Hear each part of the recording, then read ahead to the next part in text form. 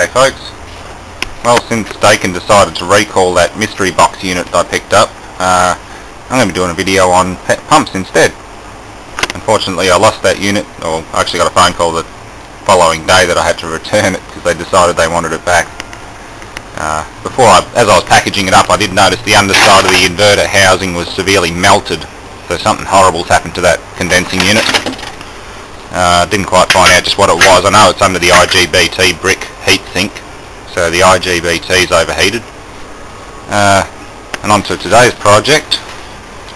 These are Davey Power Cheif 105s, 220, 250 volt, 50 Hz, single phase centrifugal pumps.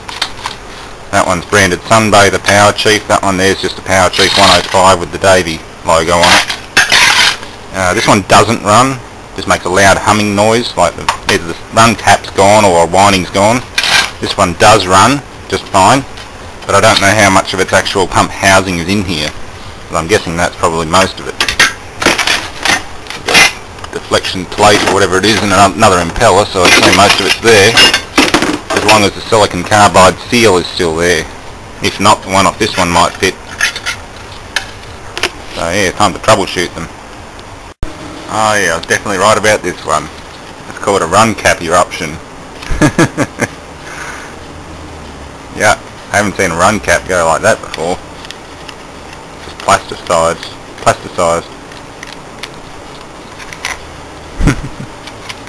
Oh, that's the Sunbather Power Cheif. I had a feeling the motor was fine. It sounded just fine. It just sounded like it wasn't starting. Oh, I'll put a new run cap on that one and see what it does. Alright, cap's installed. Let's see if she runs. It's alright.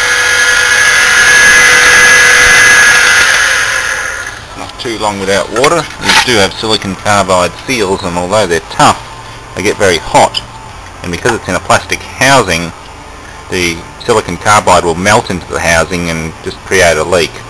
So don't run these ones for very long without water. They don't like it. I've seen more than a few of these housings trashed because the seals have gotten too hot and melted in and gone sideways and started leaking. So that one can go back together again. It's a runner. And that one there, I haven't found a seal for it. Everything else is in here, barring the silicon carbide seal.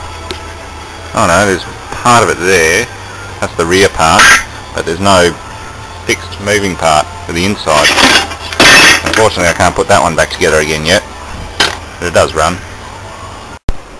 I suppose without seals and a outer clamping band for this housing, this one here is just an electric motor, flange mounted one.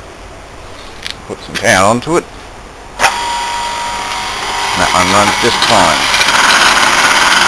Bit of vibration.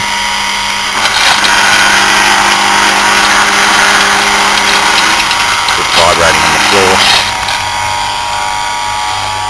Not very big. What is it? Kilowatts, P1, P2, amps 3.2, 2,850 RPM. Say what kilowatts it is. P1, P2. Nothing. They haven't filled out the info. That one there is the same. There's no horsepower information. Oh well. Probably about roughly 1 horsepower at the most. Okay, well we've got a test rig set up. Jammed a radiator hose into this tub, which is the one I used for my other pump tests. Nice discharge hose. And filling is complete. Pump's all set up. Obviously that's a discharge and that's the suction side. I've given it a quick wipe down. I'll give it a proper wash if it proves itself. A bit of seepage because we're above the water level. Yeah, hose isn't tight, but tight enough. Yeah, so let's give this a shot.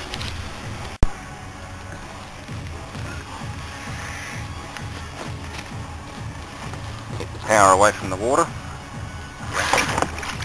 Ooh, bit of a leak there, but it works.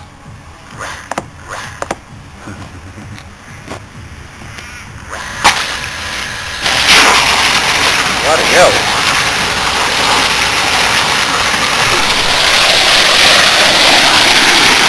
He's got some grunt.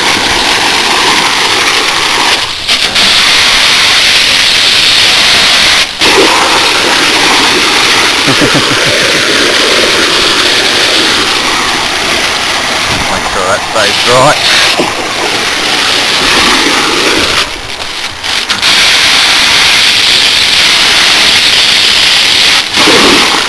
Oops, just cavitated.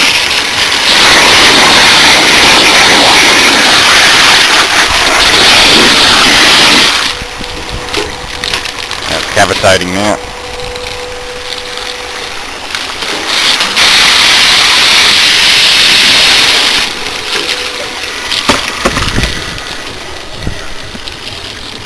Well, that worked well. I should have put some coil cleaner on it. Oh well. Thanks for watching.